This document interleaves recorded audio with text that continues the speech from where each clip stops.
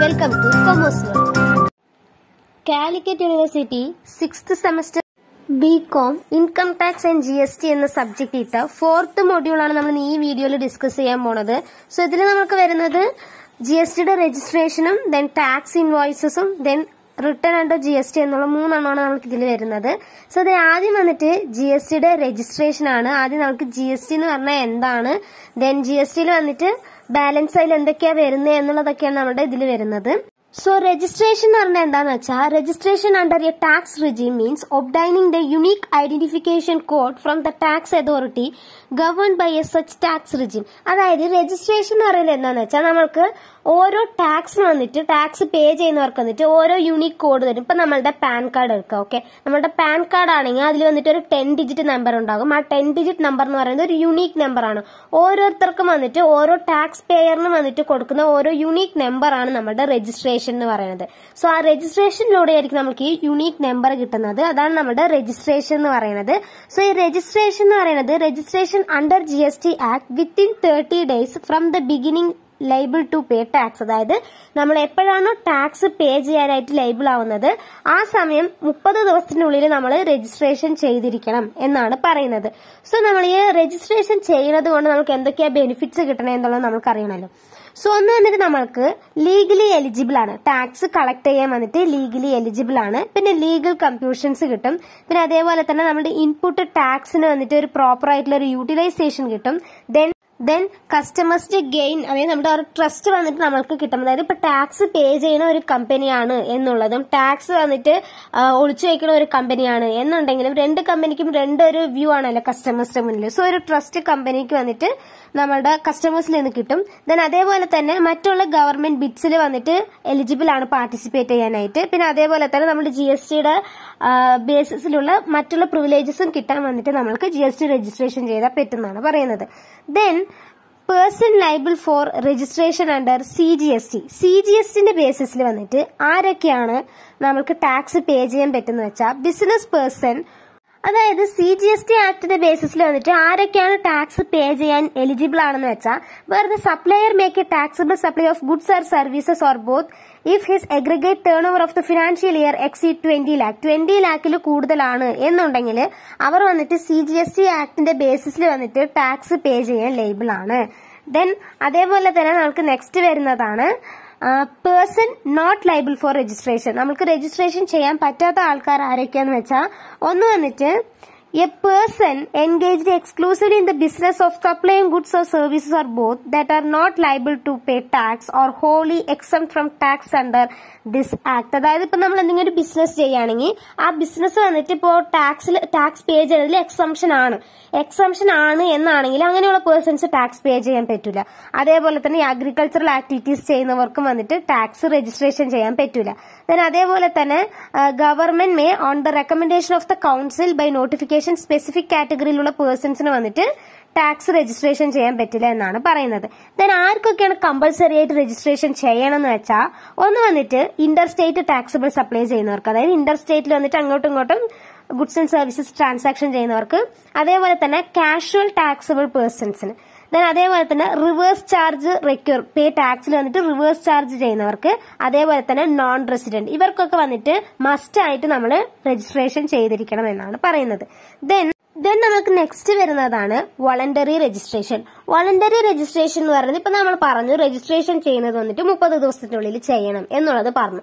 അത് നമ്മൾ എങ്ങനെ അറിയാം? നമ്മൾ രജിസ്ട്രേഷൻ ടാക്സ് പേ ചെയ്യാനായിട്ട് ലൈബിൾ ആണ് എന്നുള്ളത് അറിഞ്ഞിട്ട് അതിനുശേഷം നമ്മൾ ചെയ്യുന്നതാണ്. പക്ഷെ അതിന്റെ മുന്നിൽ തന്നെ നമ്മൾ പേ ചെയ്യേണ്ടതായിട്ട് ഇരിക്കും. അതുകൊണ്ട് നമ്മൾ വോളണ്ടറി ആയിട്ട് പോയിട്ട് ഞാൻ ടാക്സ് രജിസ്റ്റർ ചെയ്യണോ, ഞാൻ എന്റെ പേരിൽ രജിസ്റ്റർ ചെയ്യണോ എന്നുള്ളത് നമ്മൾ വോളണ്ടറി ആയിട്ട് പോയി പറയുന്നതാണ് നമ്മളുടെ വോളണ്ടറി രജിസ്ട്രേഷൻ എന്ന് പറയുന്നത്. So every business has the freedom to opt voluntary registration under Goods and Services Tax Act irrespective of threshold limit. Okay, then small business having a turnover below threshold limit rupees 40 lakh or 20 lakh or 10 lakh may also voluntary registration opt എന്നുള്ളതാണ്. ഈ ലിമിറ്റിലുള്ളവർക്കൊക്കെയാണ് voluntary registration ചെയ്യാൻ പറ്റുന്നത്. Then voluntary registration ചെയ്യുന്നത് കൊണ്ട് എന്തൊക്കെയാണ് നമുക്ക് advantages എന്ന് വെച്ചാൽ നമ്മൾക്കൊന്ന് വന്നിട്ട് കസ്റ്റമേഴ്സിന്റെ ട്രസ്റ്റ് വന്നിട്ട് അട്രാക്ട് ചെയ്തെടുക്കാൻ പറ്റും. അതേപോലെ തന്നെ നമുക്ക് ടാക്സ് കളക്ട് ചെയ്യാനായിട്ടുള്ള ലീഗൽ ആയിട്ടുള്ള റൈറ്റ്സ് കിട്ടും. അതേപോലെ തന്നെ നമ്മുടെ സ്മോൾ ബിസിനസ് ഈ ബയേഴ്സ് ഒക്കെ വന്നിട്ട് വന്നിട്ട് നമ്മുടെ ഇൻപുട്ട് ടാക്സ് ക്രെഡിറ്റിന് എലിജിബിൾ ആണ്. അതേപോലെ തന്നെ ഇൻപുട്ട് ടാക്സ് ക്രെഡിറ്റ്സ് ഒക്കെ നമുക്ക് കിട്ടും. അതേപോലെ തന്നെ ഇന്റർസ്റ്റേറ്റ് സെയിൽസ് വന്നിട്ട് ചെയ്യാൻ പറ്റും. Then opportunity for business developments വന്നിട്ട് നമുക്ക് ഉണ്ടാവും എന്നുള്ളതൊക്കെയാണ് ഇതിന്റെ അഡ്വാൻറ്റേജസ് പറയുന്നത്. ദെൻ നെക്സ്റ്റ് വന്നിട്ട് സ്യോ മോട്ടോ രജിസ്ട്രേഷൻ ആണ്. ഓക്കെ, ഇതെന്ന് പറയുന്നത് എന്താന്ന് വെച്ചാൽ in connection with any survey, inspection or enquiry under the act, the proper officer find that person liable to be registered under the act has failed to do so. Such officer may issue the registration to said person on a temporary basis and issue an order. അതായത് ഇപ്പോൾ വന്നിട്ട് ഒരു person tax പേ ചെയ്യാൻ liable ആണ്. Okay, അങ്ങനെ ആവുന്ന സമയത്ത് എന്ത് ചെയ്യണം? രജിസ്റ്റർ ചെയ്യണം. അങ്ങനെ രജിസ്റ്റർ ചെയ്യാതിരിക്കുന്ന സമയത്ത് അത് നമ്മൾക്ക് അറിയാണ് എന്നാണെങ്കിൽ നമ്മൾ എന്ത് ചെയ്യും? ഒരു ഓഫീസറിനെ വന്നിട്ട് അപ്പോയിന്റ് ചെയ്യും. ആ ഓഫീസറിനെ അപ്പോയിന്റ് ചെയ്തതിനു ശേഷം ആ ഓഫീസർ വന്നിട്ട് ഒരു ടെമ്പററി ആയിട്ടുള്ള ഒരു രജിസ്ട്രേഷൻ എടുക്കാൻ പറയും. അതായത് നമ്മുടെ കറക്റ്റ് ആയിട്ടുള്ള രജിസ്ട്രേഷൻ പ്രൊസീജിയറിന് മുന്നിൽ വന്നിട്ട് ജസ്റ്റ് ഒരു ടെമ്പററി ആയിട്ടുള്ള ഒരു രജിസ്ട്രേഷൻ നമ്മൾ ചെയ്യേണ്ടതായിട്ട് വരും. സോ അങ്ങനെ നമ്മൾ ചെയ്യുന്നതാണ് നമ്മുടെ ഈ സ്യോ മോട്ടോ രജിസ്ട്രേഷൻ എന്ന് പറയുന്നത്. Just temporary ബേസിസിലാണ്.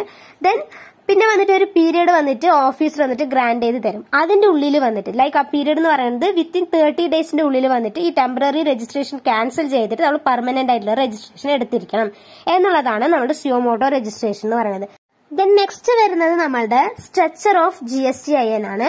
അതായത് നമുക്ക് GSTന്റെ സ്ട്രക്ചറിൽ ആദ്യം വന്നിട്ട് നമ്മുടെ സ്റ്റേറ്റിന്റെ കോഡാണ്. ഇപ്പൊ നമുക്ക് ഓരോ സ്റ്റേറ്റ്, ഇപ്പൊ നമ്മുടെ കേരളം ആണെങ്കിൽ കേരളത്തിന് വന്നിട്ട് ഒരു ആദ്യത്തെ ഒരു കോഡ് ഉണ്ടാകും. ഇപ്പൊ നമ്മുടെ ഓരോ ഇടത്തിനും ഒരു പിൻ കോഡ് ഇല്ലേ, അതേപോലെ തന്നെ നമ്മളുടെ ഓരോ സ്റ്റേറ്റിനും ഓരോ കോഡ് ഉണ്ടാകും. ആ കോഡായിരിക്കും ആദ്യം. പിന്നെ നമ്മുടെ പെർമനന്റ് അക്കൗണ്ട് നമ്പർ, നമ്മുടെ 10 ഡിജിറ്റ് നമ്പർ. ദെൻ അത് കഴിഞ്ഞിട്ട് എൻറ്റിറ്റി നമ്പർ, അതായത് നമ്മുടെ ഓരോ ഓർഗനൈസേഷന്റെ ഒരു പാൻ ഹോൾഡർ ഉണ്ടാകും. ആ പാൻ ഹോൾഡറിന്റെ എൻറ്റിറ്റി നമ്പർ. പിന്നെ വന്നിട്ട് സെഡ് എന്നുള്ളത് നമ്മുടെ ആൽഫബറ്റിൽ ഡിഫോൾട്ട് ആയിട്ടുള്ള ഒരു സെഡ് എന്നുള്ള ഒരു സൈൻ. ദെൻ അതേപോലെ തന്നെ നമ്മുടെ ചെക്സം ഡിജിറ്റ് എന്നുള്ളതൊക്കെയാണ് നമ്മുടെ GSTന്റെ രജിസ്ട്രേഷൻ എന്ന് പറയുന്നത്. സോ ഇതിന് നമ്മുടെ GSTയുടെ ഫേസസ് എങ്ങനെയൊക്കെയാന്ന് വെച്ചാൽ, ഒന്ന് വന്നിട്ട് അപ്ലിക്കേഷൻ ഫോർ രജിസ്ട്രേഷൻ. ആദ്യം അപ്ലിക്കേഷൻ കൊടുക്കുക, പിന്നെ അത് വെരിഫൈ ചെയ്ത് അപ്രൂവൽ ചെയ്ത് വരും. എന്നിട്ടായിരിക്കും നമ്മുടെ സർട്ടിഫിക്കറ്റ് നമുക്ക് ഇഷ്യൂ ചെയ്ത് കിട്ടുന്നത്. ഇതാണ് നമ്മുടെ ഫേസസ് GSTയുടെ. ദെൻ നെക്സ്റ്റ് വരുന്നത് tax invoice, debit not and credit note എന്നുള്ളതാണ്. സോ ഇതിൽ ആദ്യം വന്നിട്ട് നമുക്ക് ഇൻവോയ്സ് എന്ന് പറഞ്ഞാൽ എന്താന്നുള്ളതാണ്. ഇൻവോയ്സ് എന്ന് പറയുന്നത് ലൈക്ക് നമ്മുടെ ബില്ലാണ്. ഇപ്പൊ നമ്മളൊരു കടയിൽ ചെന്നു, എന്നിട്ട് അവിടെ നമ്മൾ എന്തെങ്കിലും ഒരു സാധനം പർച്ചേസ് ചെയ്തതിനു ശേഷം നമുക്ക് ഒരു ബില്ല് അടിച്ചു തരില്ലേ, അങ്ങനെയുള്ളതാണ് നമ്മുടെ ഇൻവോയ്സ് എന്ന് പറയുന്നത്. So invoice is the document issued by A supplier to the buyer and indicate the quantity of the goods or services provide by the supplier along with the amount due to four payment എന്നുള്ളതാണ് നമ്മുടെ invoice എന്ന് പറയുന്നത്. Tax invoice is the invoice referred in the section 31 register ചെയ്തിട്ടുള്ളത്. It is the document that shall be issued by the registered person on making the taxable supplies. Then the tax invoice must have all the prescribed details such as the description of goods, quantity, value and tax charged on the supply. ഇപ്പൊ നമ്മളുടെ ഈ ration കടയ്ക്കൊക്കെ പോവില്ലേ, ration കടയ്ക്കൊക്കെ പോകുന്ന സമയത്ത് അവർ ഒരു bill അടിച്ചു തരില്ലേ, അതിൽ വന്നിട്ട് നമ്മൾ എന്തൊക്കെയാണ് റേഷൻ ഐറ്റംസ് വാങ്ങിച്ച് അതിന്റെ എമൗണ്ട് എത്രയാണ്, ഇതിന് എത്രയാണ് ക്വാണ്ടിറ്റി എന്നുള്ളതൊക്കെ ഇല്ലേ, അതുപോലത്തെ ഒരു ബില്ല്. അതേപോലെ തന്നെ നമ്മളുടെ സ്റ്റോഴ്സിൽ എന്തെങ്കിലും പോകുന്ന സമയത്ത് അവിടെ നമ്മളുടെ വാങ്ങിച്ച ഐറ്റംസ്, അതിന്റെ ക്വാണ്ടിറ്റി, ടാക്സ്, അങ്ങനെയുള്ള ഒരു കാര്യങ്ങളില്ലേ, അതാണ് നമ്മളുടെ സിംപ്ലി ഇൻവോയ്സ് എന്ന് പറയുന്നത്. ഓക്കെ, ദെൻ ഇതിന്റെ ടാക്സ് ഇൻവോയ്സിലുള്ള കണ്ടന്റ് എന്തൊക്കെയാന്ന് വെച്ചാൽ നെയിം ഉണ്ടാകും, അഡ്രസ് ഉണ്ടാകും, GSTIN ഉണ്ടാകും. ദെൻ അതേപോലെ തന്നെ ഈ കോൺസിക്വൻസ് സൈഡിൽ serial number, 15 digit serial number ഉണ്ടാകും. Then date of issue, tax invoice issue ചെയ്ത ആ ഡേറ്റ് ഉണ്ടാകും. അതേപോലെ തന്നെ നെയിം, അഡ്രസ് ഓഫ് GSTIN, ആ റെസിപ്പിയന്റ് പേരുണ്ടാകും. ദെൻ അത് കഴിഞ്ഞതിന് ശേഷം നമ്മളുടെ HSN കോഡ് ഉണ്ടാകും. Then description of goods or services, then quantity, then total value, then taxable supplies, then applicable tax rate, then amount charged. Then അതേപോലെ തന്നെ place of supply along with the name of the state, then address of delivery, then whether the tax is payable on reverse charge basis, then sign or digital signature of. Then next വരുന്നതാണ് bill of supply. Bill of supply എന്ന് പറയുന്നത് it is a document similar to the tax invoice but does not contain any tax amount as the seller is not eligible to collect any amount of tax on the supplier made to the buyer. ഇതിൽ വന്നിട്ട് നമ്മളുടെ tax amount വന്നിട്ട് mention ചെയ്തിട്ടുണ്ടാവില്ല, അല്ലാതെ മറ്റേ നമ്മളുടെ tax ഇൻവോയ്സിലുള്ള എല്ലാ കാര്യങ്ങളും ഇതിൽ വന്നിട്ട് കണ്ടെയ്ൻ ചെയ്തിട്ടുണ്ടാകും. അതാണ് നമ്മളുടെ ബിൽ ഓഫ് സപ്ലൈ എന്ന് പറയുന്നത്. Then a registered person is selling exempted goods or services or when to composition scheme. Then shall be issued by the supplier containing എന്തൊക്കെയാണെന്ന് വെച്ചാൽ name, address and goods and services, tax identification number of the supplier, then consecutive serial number, then അതേപോലെ തന്നെ date of issue, then name, address and goods and services, tax identification number of unique identification number എന്നുള്ളത്, then HSN code, then goods descriptions, services ആണെങ്കിലും, then value of supply of goods, then signature. ഇതൊക്കെ ആയിരിക്കും നമ്മളുടെ bill of supply ഉള്ളത്. Then next വരുന്നത് നമ്മളുടെ credit note and debit not എന്നുള്ളതാണ്. Okay, credit നോട്ടും debit നോട്ടും ആരാണ് ഇഷ്യൂ ചെയ്യുന്നത് അതെന്ന് പറഞ്ഞാൽ എന്താണ് എന്നുള്ളതാണ്. സോ ആദ്യം നമ്മളുടെ ക്രെഡിറ്റ് നോട്ട് പറയുന്നത് എന്താന്ന് വെച്ചാൽ when one or more tax invoices have been issued for supply of goods and services or both, and the taxable value or the tax charged in that invoice found is exceed the taxable value or the tax payable in the respect of supply. So then where the goods supplied are returned by the recipient, or where goods or services or both supplied or found to be defective, then the registration person who has supplied such goods or services or both may issue to the recipient on one or more credit note എന്നുള്ളതാണ്. So ഈ credit note എന്ന് പറയുന്നത് എന്താന്ന് വെച്ചാൽ ഇപ്പൊ വന്നിട്ട് നമ്മുടെ സപ്ലയറും കസ്റ്റമറും രണ്ട് പേഴ്സൺ, അങ്ങനെയുള്ള രണ്ട് പേഴ്സൺസ് വന്നിട്ട് ഗുഡ്സ് ഓർ സർവീസസ് വന്നിട്ട് അങ്ങോട്ടും ഇങ്ങോട്ടും ട്രാൻസാക്ഷൻ ചെയ്തതിനു ശേഷം നമ്മളുടെ ഇപ്പൊ ഗുഡ്സിൽ വന്നിട്ട് ആ ഗുഡ്സ് വന്നിട്ട് ശരിയില്ല, അത് മോശമാണ്, ഡിഫക്റ്റ് ആണ്, അല്ലെങ്കിൽ വന്നിട്ട് നമ്മളുടെ ഗുഡ്സ് നമ്മൾ കൊടുത്തത് മാറ്റി കൊടുത്തു എന്നുണ്ടെങ്കിൽ നമ്മൾ എന്ത് ചെയ്യും, ആ സമയത്ത് നമ്മൾ പൈസ കൊടുക്കുന്നതിന് പകരം നമ്മൾ എന്ത് ചെയ്യും, ക്രെഡിറ്റ് നോട്ടായിരിക്കും കൊടുക്കുന്നത്. ആ പൈസയ്ക്ക് പകരം ക്രെഡിറ്റ് നോട്ടായിരിക്കും കൊടുക്കുന്നത്. ദെൻ നമ്മൾക്കത് കൺവേർട്ട് ചെയ്യാൻ പറ്റുന്നതാണ്, ക്യാഷ് ആയിട്ട് കൺവേർട്ട് ചെയ്യാൻ പറ്റുന്നതാണ്. ഇതാണ് നമ്മുടെ ക്രെഡിറ്റ് നോട്ട് എന്ന് പറയുന്നത്. ഇത് ആരാ കൊടുക്കുന്നത്? where the goods supplied are returned by the recipient കയ്യിലോട്ട് തന്നെ റിട്ടേൺ വരുന്ന സമയത്തായിരിക്കും നമ്മൾ ഈ ക്രെഡിറ്റ് നോട്ട് ഇഷ്യൂ ചെയ്യുന്നത്. then ഡെബിറ്റ് നോട്ട് ആണ്. ഡെബിറ്റ് നോട്ട് എന്ന് പറയുന്നത് when one or more tax invoices have been issued for the supply of goods and services or both, and the taxable value of tax charged in that tax invoices is found be less than the taxable value or tax payable in respect of such supply, the registered person who has supplied such goods or services or both shall issue to the recipient on or more debit not. ഇത് issue ചെയ്യുന്നത് ആരാണ്? Supplier ആണ് ഇത് issue ചെയ്യുന്നത്. Debit not പറയുന്നത് same പേർപ്പസിന് വേണ്ടി issue ചെയ്യുന്നത്, അതുപോലെ ഡിഫക്റ്റ് വരുന്ന സമയത്തോ അല്ലെങ്കിൽ ഗുഡ്സ് മാറ്റി കൊടുക്കുന്ന സമയത്തോ നമ്മൾ ഇഷ്യൂ ചെയ്യുന്നതാണ് ഡെബിറ്റ് നോട്ട് എന്ന് പറയുന്നത്. ദെൻ ഡെബിറ്റ് നോട്ടും ക്രെഡിറ്റ് നോട്ടിലും ഉള്ള കണ്ടന്റ്സ് എന്തൊക്കെയാന്ന് വെച്ചാൽ നമ്മുടെ GST, അതായത് സപ്ലയറിന്റെ name, address, then document nature എന്താണെന്നുള്ളത്, അതായത് നമ്മുടെ എന്താണ് പ്രൊഡക്റ്റ് എന്നുള്ളത്, ദെൻ അതേപോലെ തന്നെ consecutive serial number exceeding 16 digit character, then date, then GSTIന്റെ name, address, then serial number, then അതേപോലെ തന്നെ റെസിപ്പിയന്റ് നെയിം, ഡെലിവറി ടൈം, അതേപോലെ തന്നെ പ്ലേസ്, പിന്നെ ടാക്സിബിൾ സപ്ലൈ എത്രയാണ്, പിന്നെ സിഗ്നേച്ചർ എന്നുള്ളതൊക്കെയാണ് അതിലുണ്ടാവുന്നത്. നെക്സ്റ്റ് വരുന്നതാണ് റിട്ടേൺ. റിട്ടേൺ എന്ന് പറഞ്ഞാൽ എന്താണ് എന്നുള്ളത് വെച്ചാൽ return is used in this law as under any other transaction law to refer to a document by which details of transaction are furnished to the relevant tax authorities വന്നിട്ട് നമ്മൾക്ക് എഴുതി തരുന്നതായി നമ്മൾക്ക് ചെയ്തു തരുന്നതാണ് നമ്മുടെ റിട്ടേൺ എന്ന് പറയുന്നത്. അതായത് ഇപ്പൊ നമ്മള് എന്തെങ്കിലും ഗുഡ്സ് ഓർ സർവീസസ് മേടിച്ചു വെക്കാം. ഓക്കെ, അങ്ങനെ മേടിക്കുന്ന സമയത്ത് ഇപ്പൊ നമ്മൾക്ക് കിട്ടുന്ന ആ ബില്ല് എന്ന് പറയുന്നത് എന്താണ്, നമ്മൾ മേടിച്ചതിന്റെ റിട്ടേൺ ആയിട്ടാണ് കിട്ടുന്നത് അല്ലെ. അതെന്ന് പറയുന്ന ഒരു ഡോക്യുമെന്റ്, ലൈക്ക് ഒരു ഡോക്യുമെന്റ് ആണ്. അങ്ങനെയുള്ളതിനെയാണ് നമ്മളുടെ റിട്ടേൺ എന്ന് പറയുന്നത്. ദെൻ ഇതിൽ നമ്മൾക്ക് ഫസ്റ്റ് റിട്ടേൺ, മന്ത്ലി റിട്ടേൺ എന്നുള്ളതൊക്കെ പറയുന്നുണ്ട്. ഓക്കെ, ദെൻ ഇതിൽ next types of GST return ആണ്. ടൈപ്സ് ഓഫ് GST റിട്ടേൺ എന്ന് പറയുന്നത് ആദ്യം വരുന്നത് മന്ത്ലി റിട്ടേൺ ആണ്. മന്ത്ലി റിട്ടേൺ എന്ന് പറയുന്നത് നമ്മൾ ഓരോ മന്ത് വൈസ് ആയിരിക്കും ആ റിട്ടേൺ വന്നിട്ട് നമ്മൾ എഴുതുന്നത്. Okay, every registered person other than the input service distribution or the non resident taxable person or A person paying tax under the provision of section 10 or section 51, section 52 shall for every calendar month or part therefore furnish in such a form എന്നുള്ളതാണ് നമ്മുടെ return. ഇങ്ങനെയുള്ള persons ഒക്കെ വന്നിട്ട് other then ആണ്. Okay, other then ആണ് ഇങ്ങനെയുള്ളവർ. ഇവരൊന്നും ഈ monthly return file ചെയ്യേണ്ടതായിട്ടുള്ള ആവശ്യമില്ല. അല്ലാതെ വരുന്നവർക്കായിരിക്കും നമ്മളുടെ റിട്ടേൺ വന്നിട്ട് നമ്മൾ ഫയൽ ചെയ്യുന്നത്. ദെൻ ഫസ്റ്റ് റിട്ടേൺ എന്ന് പറയുന്നത് every registered person who has made outward supply in the period between the date on which he became liable to get registration till the date of first date on which the registration has been granted shall declare the same in the first return എന്നുള്ളതാണ് നമ്മുടെ first return. അതായത് persons വന്നിട്ട് ഇപ്പൊ ഏതെങ്കിലും ഒരു person tax പേ ചെയ്യാൻ ലൈബിലാണ് ആവുന്ന സമയത്ത് ആ ഫസ്റ്റ് ദിവസം നമ്മൾ റിട്ടേൺ ഫയൽ ചെയ്യുകയാണെങ്കിൽ അതാണ് നമ്മുടെ ഫസ്റ്റ് റിട്ടേൺ. ആനുവൽ റിട്ടേൺ എന്ന് പറയുന്നത് കൊല്ലത്തേക്ക് ഒരിക്കൽ വന്നിട്ട് നമ്മൾ റിട്ടേൺ ഫയൽ ചെയ്യണതാണ്.